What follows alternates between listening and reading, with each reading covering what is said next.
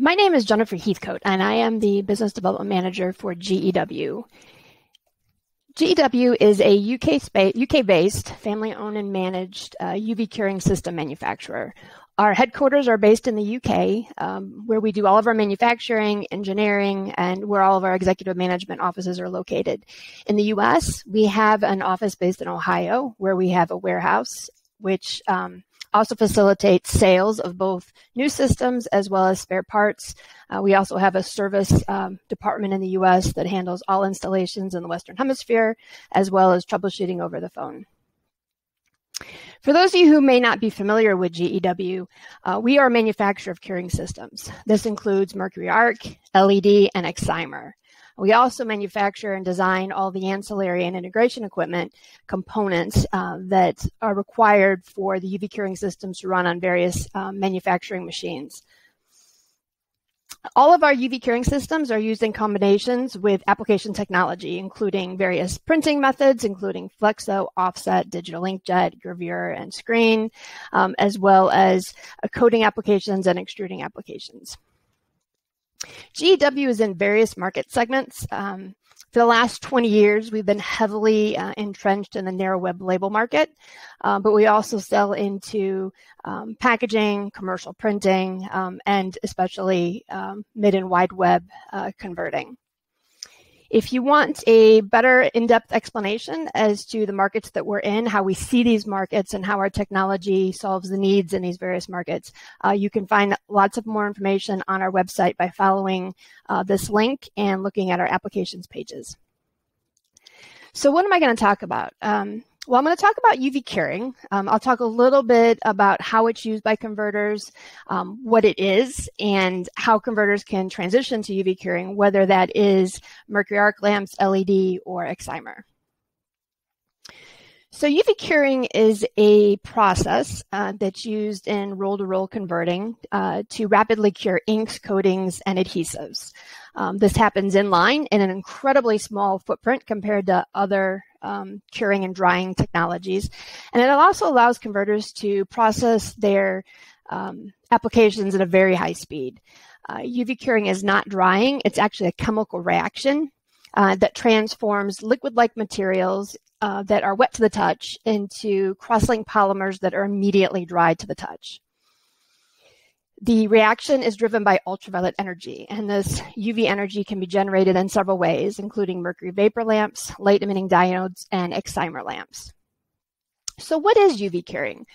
UV curing, as I mentioned, is a chemical reaction, and it creates very strong bonds between the particles in the ink coating or adhesive. These bonds form long continuous chains that drive desirable functional and aesthetic properties that you can't always achieve with other drying and curing mechanisms. UV materials are often 100% solids, which means there are zero liquid carriers, which eliminates the need for all thermal drying. So how is UV curing used by converters? Well, it's used for printing applications, a range of adhesives, including PSAs, laminating. It's also used for varnishes and lacquers, as well as primers, top coats, and hard coats, which are a bit more functional than a standard varnish. It's also used for silicone release when we need materials to separate easily. It can be used to do both matting effects and high gloss effects. Special effects include tactile, haptic, and visual, and it can also provide functional characteristics that allow materials to slip, not slip, and not skid. This slide shows an image of two different wide web applications. The image on the left is showing the final product as it's coming off of the manufacturing line, which would have either printed and UV cured decoration, in this case a wood pattern, as well as either a high gloss or a matte finish. The image on the right shows the LED, actually Mercury Arc lamps separated from the web. You can see the chilled roller is on the left, and the lamps form a semicircle, which allows the web to pass along the chilled roller and be cured by anywhere from 1 to 7 Mercury Arc lamps. So there are three types of curing sources. We have standard Mercury Arc, which has, the technology's been around really since, the early 1900s, commercially since the 1950s and 1960s. A Mercury Arc lamp is similar to a conventional fluorescent lamp in the sense that you have a sealed quartz tube with 2 electrodes. We generate a high voltage arc between those electrodes, which vaporizes the mercury into a plasma gas. And that vaporized mercury emits a broadband spectral output. The image on the right is an Excimer lamp. An Excimer lamp pulses electrical energy down the center coil. And as the energy flows down the center coil, it actually tries to jump to the outside of the quartz tube. These yellow lines are actually ground electrodes. And as the electrical energy tries to go from that center positive electrode to the outer ground electrodes, it passes through a gas, an Excimer gas, Excimer molecules. And as those molecules become excited, they actually break down incredibly quickly. And as they drop to a lower energy state, they release UV energy. The image on the bottom is a light emitting diode. These are semiconductors that have each diode, and you can see there's a matrix of diodes in that image. Each diode has a positive and negative side. And as electrical current flows from the negative side to the positive side, it drops to a state of lower energy. And that differential in an energy drop is released as UV photons. If you would like more information on each of these technologies, please refer to our website under UV curing sources with a detailed explanation of these 3 technologies and the UV products that go along with them. Here are the examples of those technologies in lamp form. The image on the left is a standard Mercury Arc lamp. They are cooled either with air or with liquid, most typically water, and are available in lengths up to 2.5 meters. The center image shows a light emitting diode or LED lamp head. We're currently offering these in lengths up to 1.7 meters. And then the image on the right is the Excimer lamp, which is currently available in lengths up to 2.3 meters. The Excimer lamps cannot be overlapped to form longer lengths. The Mercury Arc and the light emitting diode can in certain circumstances. Another type of a technology that kind of bridges the Mercury Arcs and the LEDs are what we call hybrid. This photo shows an example of lamp heads that are designed with an outer casing or housing that allows a cassette that either includes a mercury lamp or a water-cooled, an air-cooled mercury lamp, a water-cooled mercury lamp, or an LED lamp to slide in interchangeably as the application may require. So in terms of spectral output, how do these 3 lamp technologies differ? Well, this chart here shows the comparison between a mercury vapor and an LED spectral output. Mercury vapor lamps are broadband. They emit everything between UVC on the left short end of the spectrum all the way up to infrared, which is actually off this chart on the far right of the spectrum. When you vaporize mercury, you just get a wide mix of spectral output that spans UV, visible, and infrared. The mercury lamp is represented by the gray spectral distribution, whereas the purple and bluish bell curves that are much taller represent an LED system. LED systems are what we call quasi-monochromatic in that they only span a very narrow band of wavelengths and are able to emit a much higher peak radiance. These systems are available centered at a given wavelength, which commercially is primarily 365, 385, 395, or 405. By comparison, this slide takes a look at both mercury vapor and Excimer. The purple curve that spans the UVC all the way through the visible and the infrared is an example of a standard Mercury Arc lamp. The small peak that you see on the very left of the chart at around 172 nanometers, this is Excimer. Excimer has also a quasi-monochromatic output in that it's not broadband. It doesn't span all the different wavelengths and kind of zeroes on a very specific spectral output, in this case 172 nanometers. It doesn't emit as much intensity as either a mercury lamp or an LED system.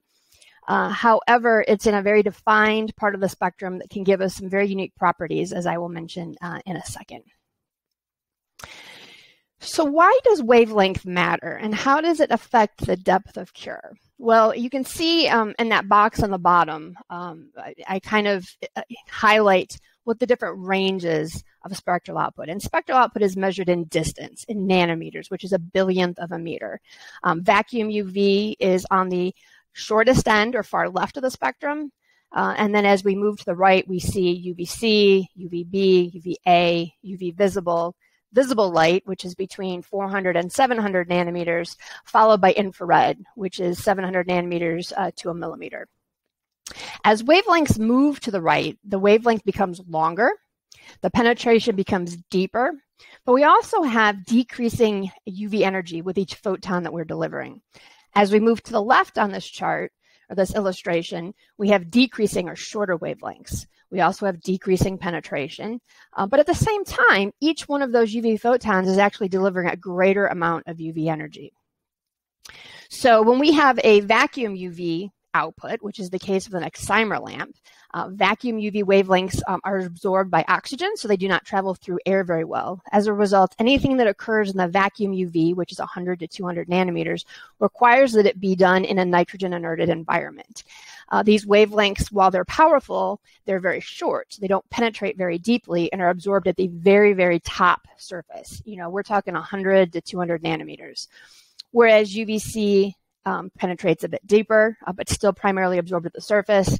UVB goes a little bit into the middle of a formulation, whereas UVA and UVV, having those longer wavelengths, penetrate much deeper. So this slide kind of gives us another perspective on that depth of cure. The graphic on the far left just shows a laydown of an ink coating or an adhesive. When we expose that adhesive, that formulation, that ink, that coating to UV energy, depending on the lamp system that we choose, is going to influence how that wavelength penetrates through the material. If we jump to the far right where we see the final cure, that would be achieved by using either a mercury lamp or an LED system that's able to penetrate all the way through the formulation, and that dark purple illustrates a full cross-linking of that material.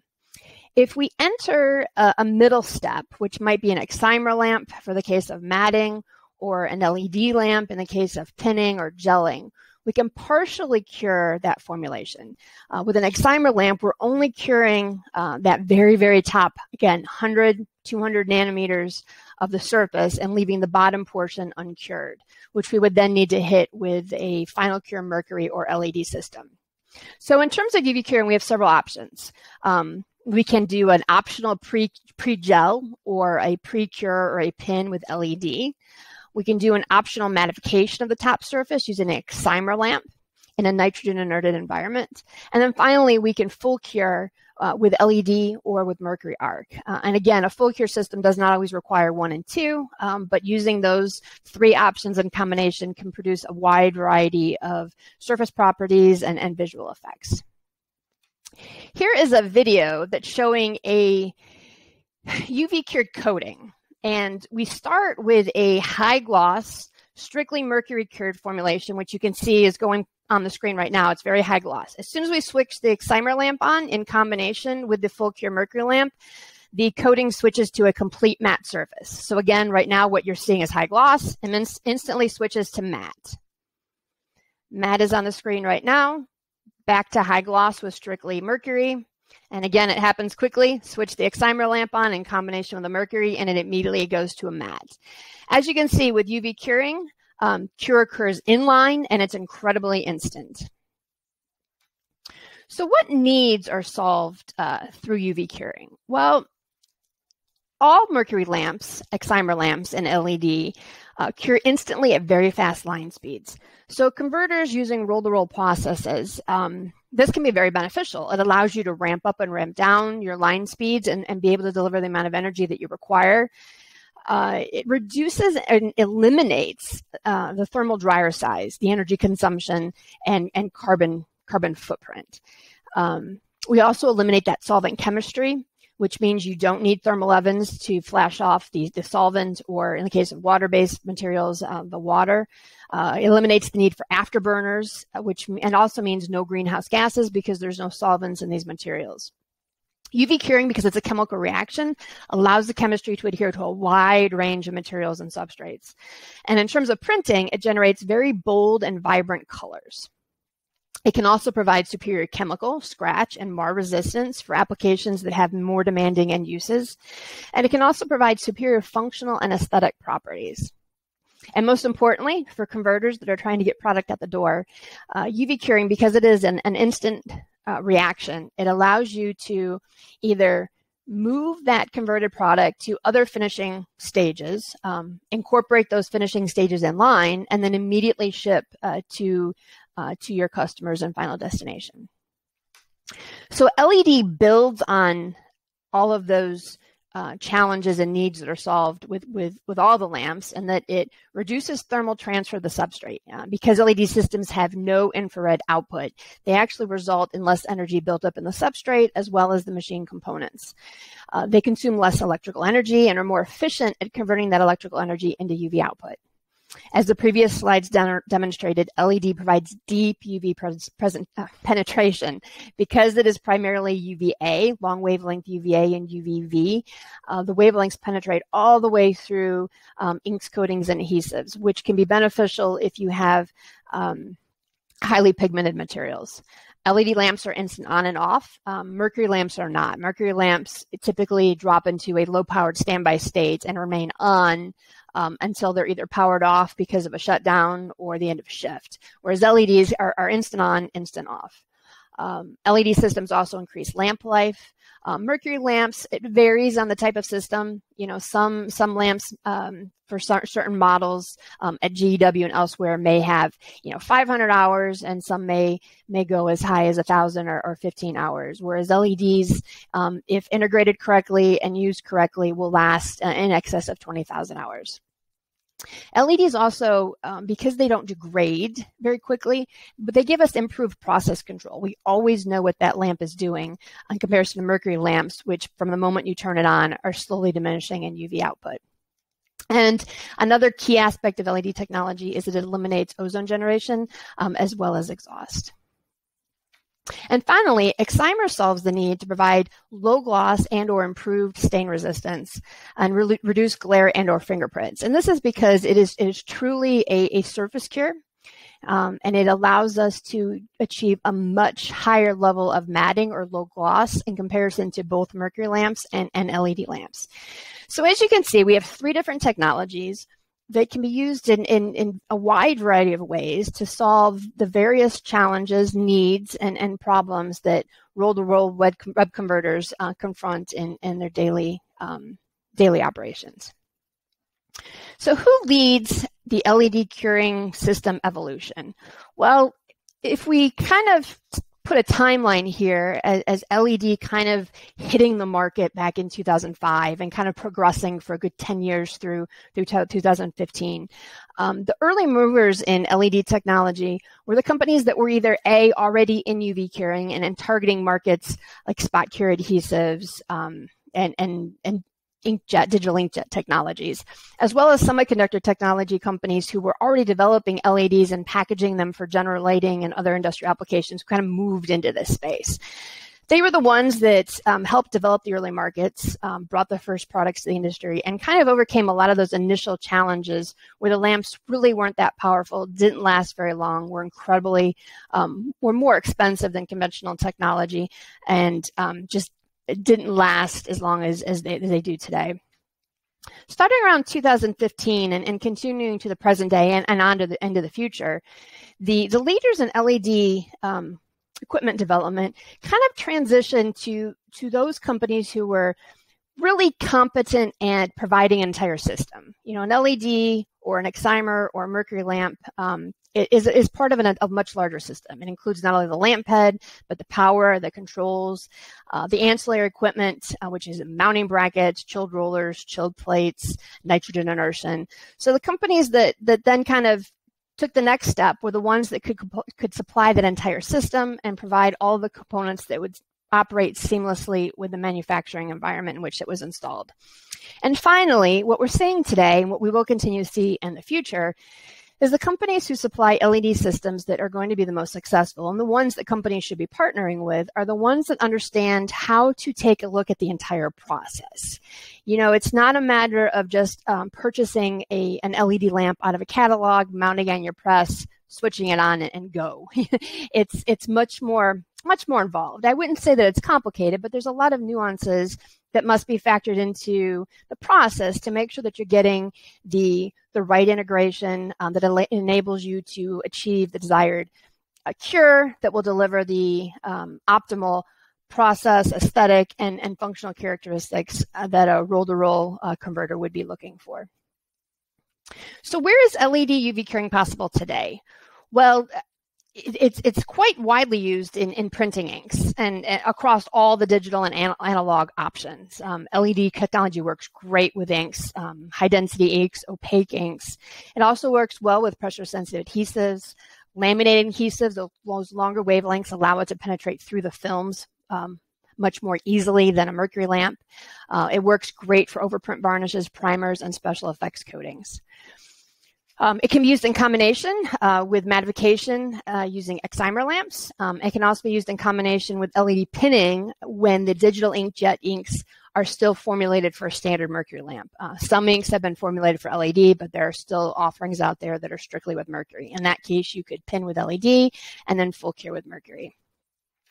And finally, the areas that are still in development are primarily the functional coatings, top coats, hard coats, silicone release, coefficient of friction, and all sorts of other functional coatings. There's lots of activity in this space. There's lots of development. It is ongoing and will probably span in various aspects for the next 3, 5, 10 years. So how do converters transition to LED?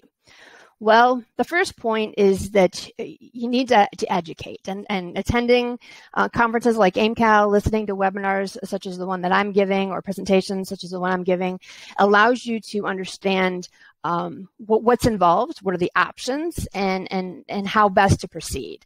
I would visit the GEW website. As I mentioned, under the Knowledge Hub and on the different pages of our website, there is lots of material that will allow you to have a better understanding of all three of these technologies and how it's used in manufacturing environments.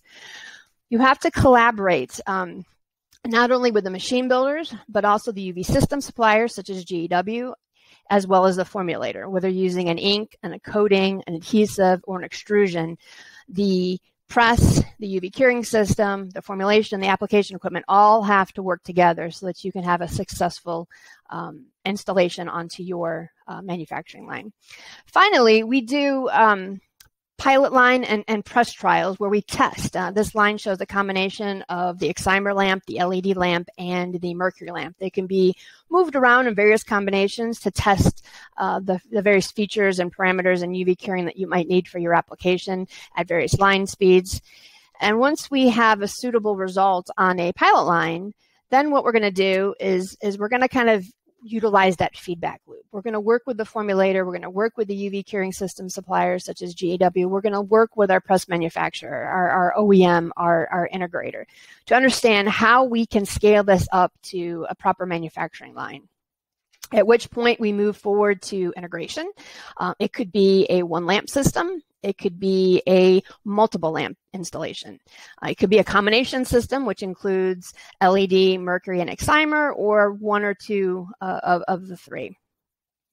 And then finally, once we have everything integrated, we've developed our operating window and we have our process control established, then we move into production where we can make a wide variety of products based on the manufacturing line and the curing equipment that is installed. So I encourage you to visit our website. I encourage you to have another look at my presentation, familiarize yourself with the various products that UV curing offers and how it can help transition you either from a water-based process or a solvent-based process into a UV curing process that may include any combination of LED, mercury, and Excimer. With that, I have reached the end of my presentation. I appreciate your time and attention, and I will be available following the session for live Q&A if anybody needs to reach me and would like to ask me a question. My contact details are on the first page as well as in the AIMCAL profile section. And if you still can't find me, by all means, reach out to me on LinkedIn, and you can also call the GEW main office, which is in Ohio. So I thank you, and I hope that you have a great day. Take care. Bye-bye.